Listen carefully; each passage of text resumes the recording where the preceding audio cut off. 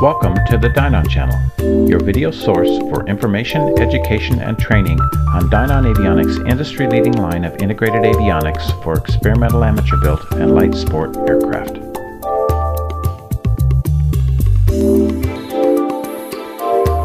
Today's topic, SkyView system, introduction to the Autopilot.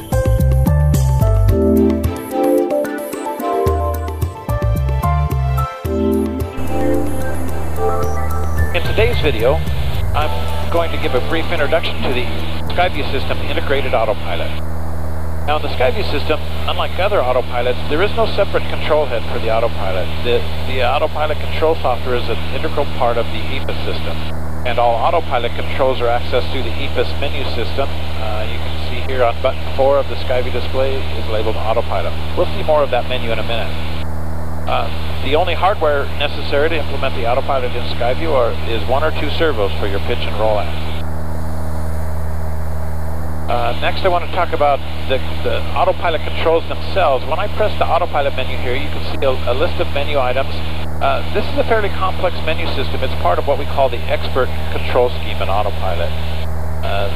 The Autopilot has 2 control schemes, expert and simplified.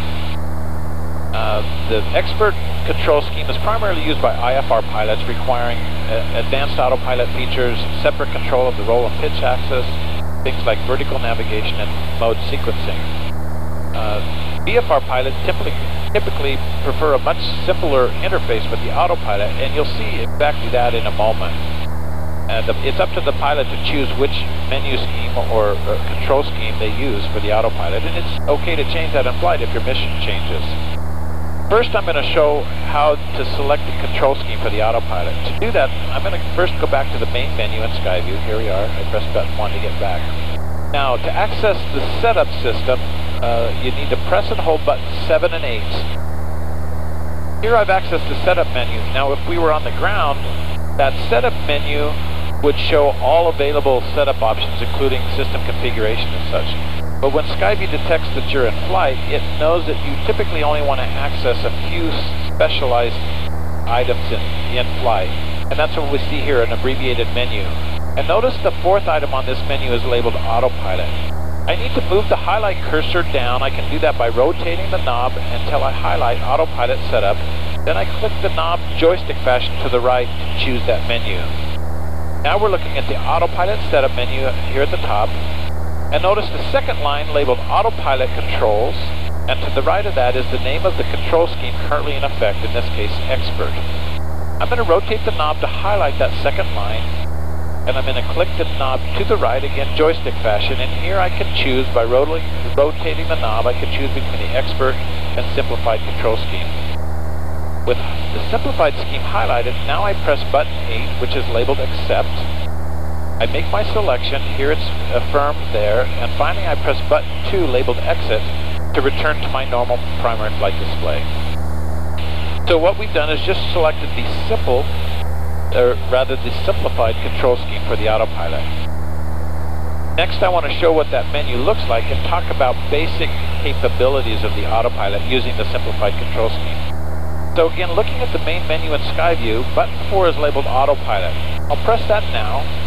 And here you see a very simple menu. This is the simplified control scheme. It consists of 2 modes, track plus altitude. In that mode, the Autopilot, if it were engaged, would simply follow the directional bug on the directional gyro, and it would follow an altitude bug set in this field above the altimeter. The second control mode is HSI plus alt. In this mode, the Autopilot would hold altitude, but instead of following a bug, it would follow course guidance on the HSI needle. And of course, your HSI can be driven by either a GPS with an active flight plan, an active leg, or a VOR nav source, such as a VOR localizer, etc. You'll notice there's 2 additional buttons, level and 180 degrees. Those are special modes for special circumstances.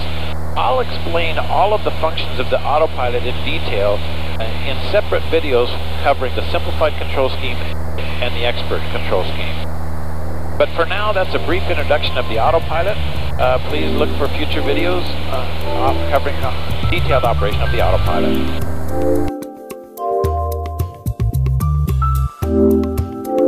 For more information on planning or capabilities of the SkyView system, please see our website at dynonavionics.com, where you can find links to our system installation guides, pilot user guides, and other valuable information like our user forum. Thank you for watching the Dynon channel.